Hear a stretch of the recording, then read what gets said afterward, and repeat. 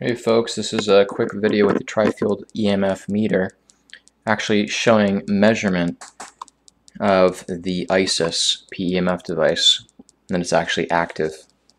And you can actually see the quick alteration of magnetic current with this, with the EMF meter. So we'll turn this on.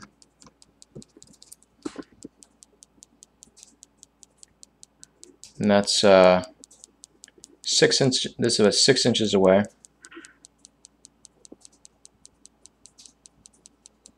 Maybe 5 inches away, but you can see how it's making that consistent frequency bouncing. It actually bounces low to high with the hertz, and that is what inductively induces electrical current on the cellular membrane as it goes low to high with flipping the magnetic field.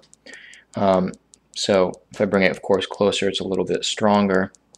But the point is, even from a distance, it does it. So inside of your body, especially carrying through your nervous system, it's able to basically reach every area of your body as you're actually working with it. If you have any more questions about this, just send me a message.